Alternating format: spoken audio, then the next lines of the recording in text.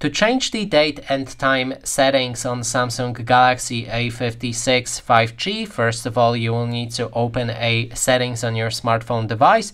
We can then scroll all the way down and select General Management right here. Next thing is to select date and time, and right here we can adjust all of the settings. First one is automatic date and time. You can disable it to adjust date and time manually with set date and set time. I prefer to have it enabled, otherwise you may encounter some network problems.